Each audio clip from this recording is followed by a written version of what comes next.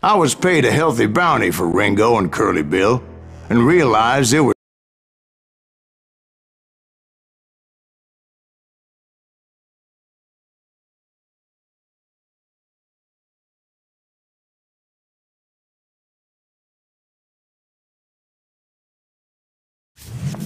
I knew I needed resources if I was going to track down Roscoe Bob Bryant, and hunting Plummer looked like a good way to get rich quick.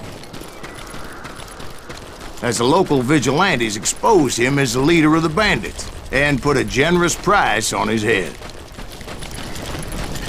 Plummer rallied his gang to plunder one last gold mine before making their escape, and that's where I thought I'd find her. Why would you be nervous? No one has the cojones to come after us. As long as you don't light up a cigar, we're fine. Besides, George is up there on the... My late father pointed out to me more than once. God made men, but Samuel Colt made them equal.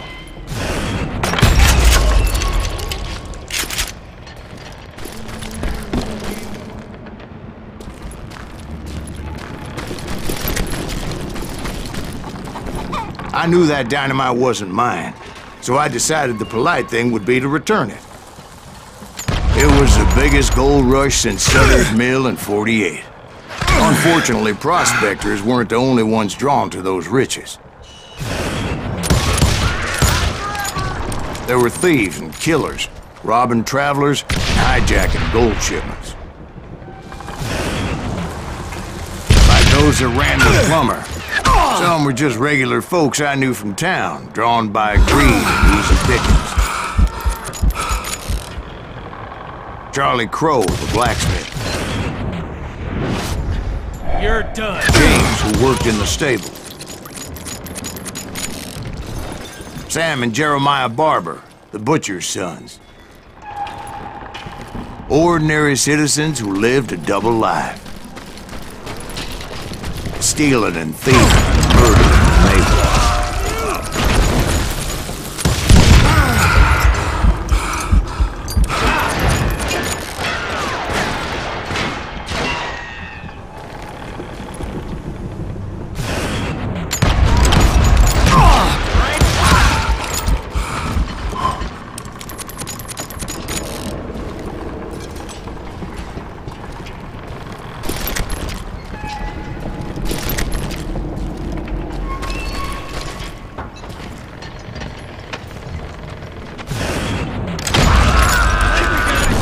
The rest were veterans of the Civil War. Stone-cold killers trained on the bloody fields of Shiloh and Antietam. Dangerous, desperate individuals. Time to blow your shit up! Plummer had a lot of men on his payroll. A hell of a lot. That son of a bitch pretended to protect the public with one hand while stealing them blind with the other. He set up a defensive perimeter which I had no idea how to breach.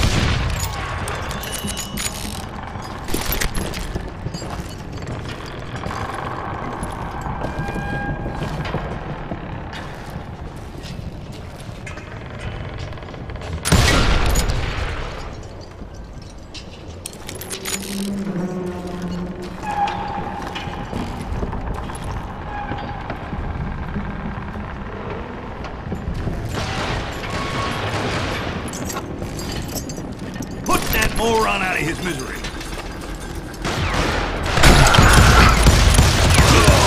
I was outnumbered and in way over my head, but I was too damn stubborn and stupid to realize it. They must have thought I was tough. Or had some kind of death wish, seeing as there were barrels of gunpowder everywhere. Watch out for the goddamn gunpowder!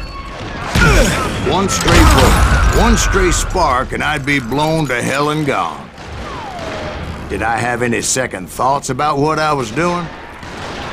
No.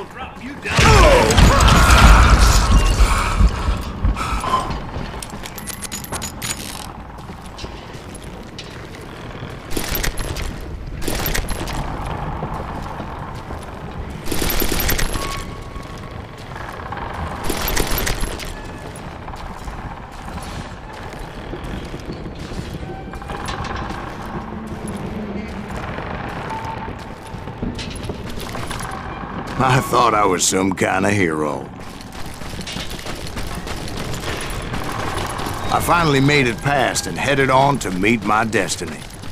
But first, I had something I needed to figure out. I had a few ideas on how to get into that mine, but once I made my decision, I knew there was no turning back. So my first thought was to enter the nearest mine portal. I saw an entrance. Made sense. Let's do this! It was the quickest way in, but that also made it more dangerous, as there would undoubtedly be enemy pickets posted along the way.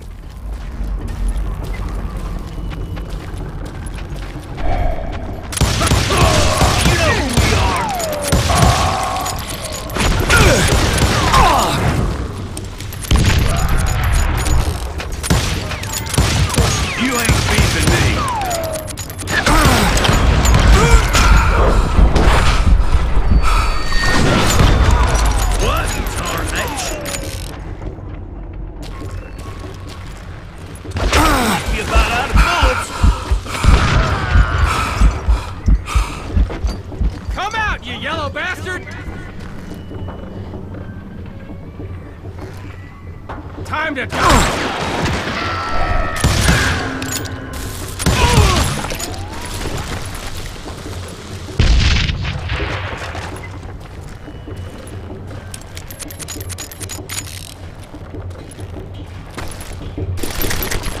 Besides, once you enter a mine like that, it's easy to get all turned around. And that confusing maze of corridors wouldn't even be the worst of it. Some of those shafts could be as deep as hell.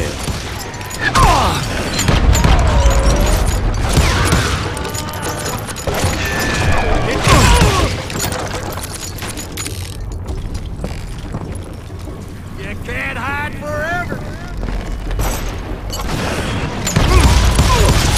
A single stumble or misstep can easily end in a deadly plunge to oblivion. I got this. Time to blow your shit up. Come on out, you yellow bastard. I do not deserve to die like this.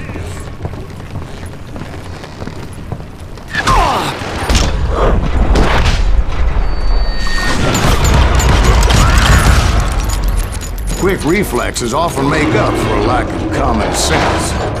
Luckily, I was never one to be easily bushwhacked. I would just need to be careful not to blow myself to kingdom come. With all that gunpowder and dynamite everywhere, a body has to know what he's shooting at. All it takes is one tiny spark, and boom. There he is!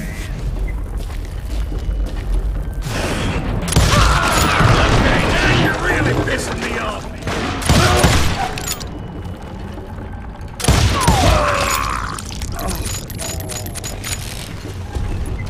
One wrong bullet could have turned that mine into a dad-blasted tomb.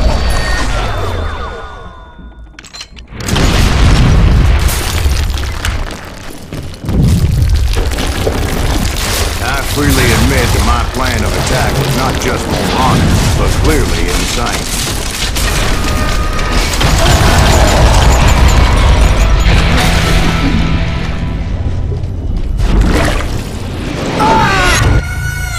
It's a good thing that I abandoned that ridiculous plan before I even tried it. Instead, I spotted a ladder, a way into the mine from the opposite side.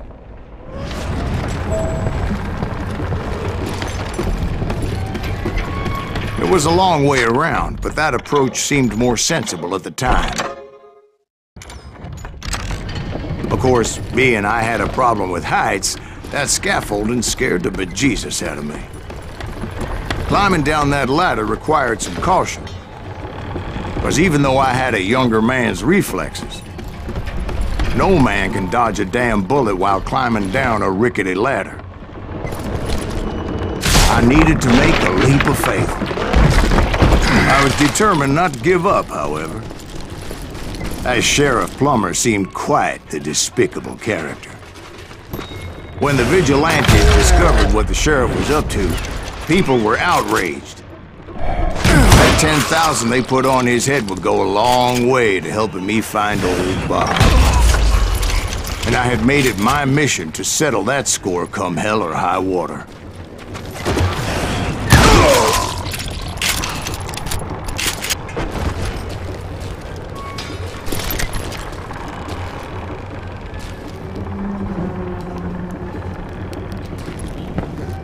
But first, I would have to make a choice. Take the elevator or climb the ladder.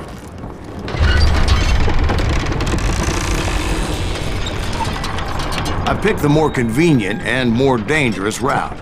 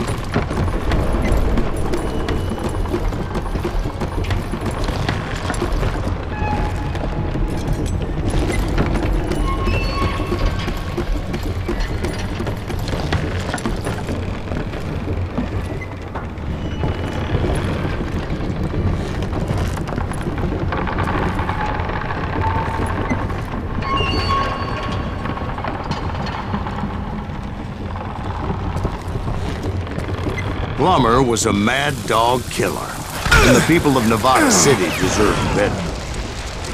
Nevada City? Well, I thought Plummer met his maker in Bannock, Montana. Right, well, he was the sheriff of both places at one time or another, but that's neither here nor there.